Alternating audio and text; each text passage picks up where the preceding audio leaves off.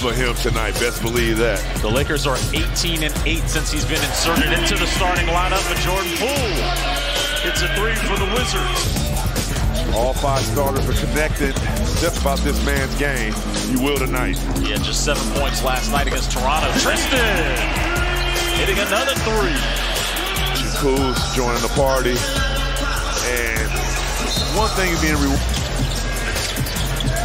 Jordan Poole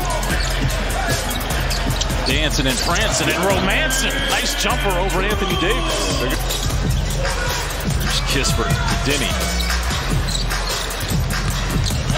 Denny working inside. Count that bucket and the foul. But 3-point play. But right here, great screen by 𝗙𝗢𝗟𝗡𝗧𝗏. An easy lay. Good patience by 𝗙𝗢𝗡𝗧𝗏 on the defensive end there. Kuz. Count that one. Hey, yeah, coming off of 2 games did not play, so he should have fresh legs. He'll never have a mental reset, and right now. Jared Butler looking for 𝗙𝗢𝗟𝗡𝗧𝗏. What do we say? 9 points for the rookie, making his first NBA start.